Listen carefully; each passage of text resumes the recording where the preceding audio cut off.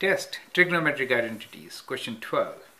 It is a knowledge-based question. Explain restrictions on the identity tan x cos x equals to sin x. Now, tan x is written as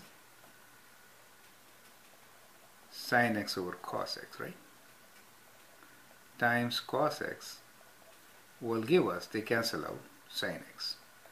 So it is definitely an identity. The restriction is that denominator cannot be 0. That means cos x should not be equal to 0, right? So that leads to restrictions. So when is cos x equals to 0? So if you draw a graph of cos x, what you find is that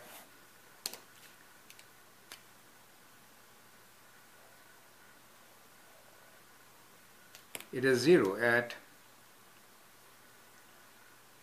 within a domain of 2 pi, it is to 0 at pi by 2 and 3 pi by 2.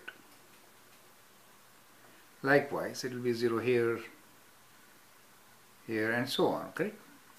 So those are the points at which cos x is 0 and which is a restriction. So in general, we can write that x is not equal to, so these are odd numbers, right? 1, 3, 5, 7, plus and minus, right?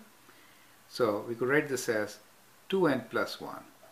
2n, n is any natural number, times pi by 2. We can say n is any integer, that would be better, otherwise I have to write plus minus. So I'll say n belongs to set of integers. Correct? So that gives an odd number. 2 times n will be even and plus 1 will make it odd. So these are odd multiples of pi by 2, which are not permitted for this particular identity.